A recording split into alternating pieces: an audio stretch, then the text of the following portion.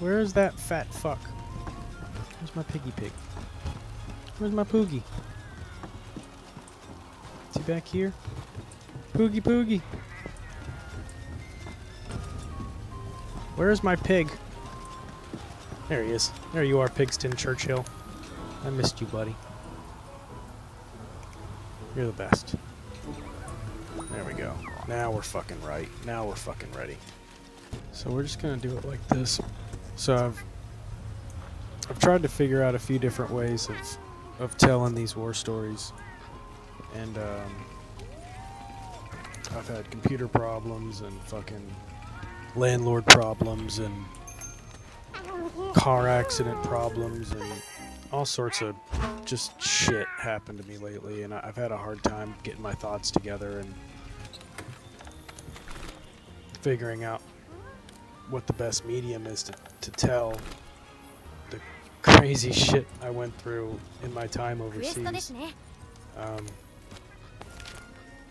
And I didn't do anything super badass or anything Hollywood-like, but I definitely almost died a couple times, and the only reason I didn't is literally sheer luck. And I really want to share that. I'm gonna tell a shorter story, so we'll do something easy and just shit on something and have fun. Because I just got the Raging Brachiotos sword. I'm way behind on this. So we're just gonna shit on something fun and small, and I'll tell a story while I do that. Start this back up.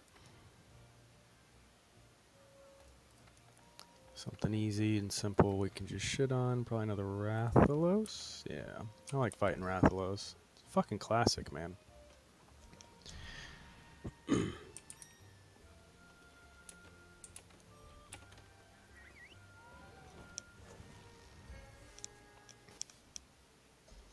So yeah, I had some problems last night with my recording stuff, and I had to redo it.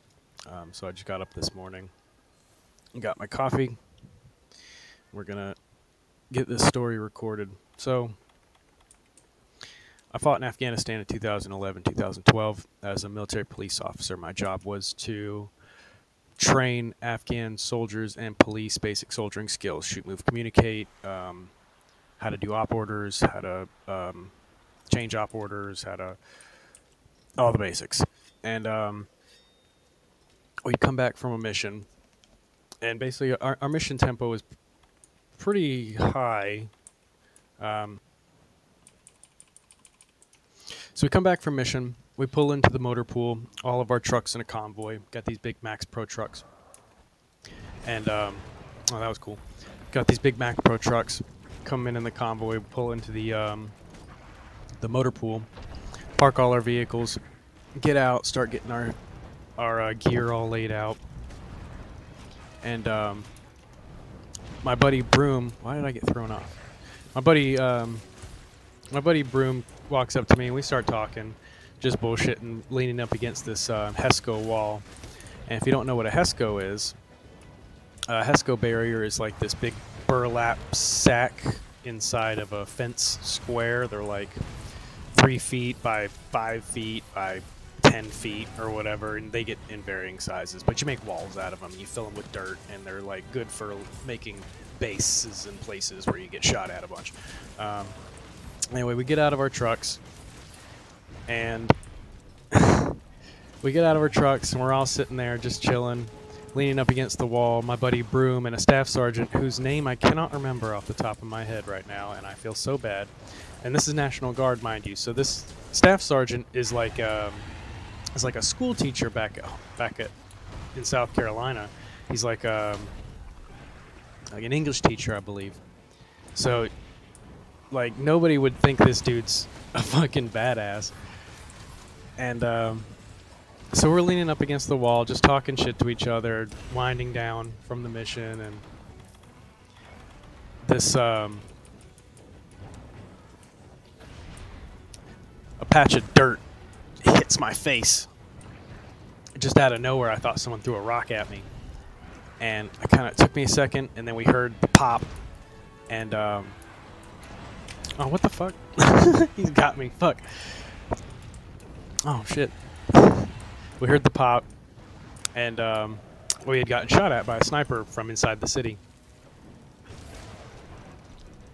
And Broom is like, "Oh shit!" And I'm like, "Oh fuck!" And the staff sergeant's like, "Well, they almost got me. You boys hungry? Did you get some dinner? We got chicken back there." And his just wow, I'm playing like absolute trash. I'm not even paying attention. And just his attitude toward the whole thing was just so casual. And he had deployed before in a combat role. He was like some administrative position now, and he'd only went on missions randomly when he got bored, basically. But he was an absolute fucking badass, and you would never expect it. He almost got his head taken off by like a 7.62 round, and his only response was, "Do you boys get some lunch? You boys eat? We got some good fried chicken in there." Just wild times. You meet some of the boldest people, I swear. But yeah, this is my attempt number 2 at telling this story, at least for the last 2 days. I really hope you guys like it. I'm having a hard time getting my head together right on how to tell everything else. A lot of it is hard. But anyway, real simple, real short, real story. I hope you enjoyed it. Thank you very much.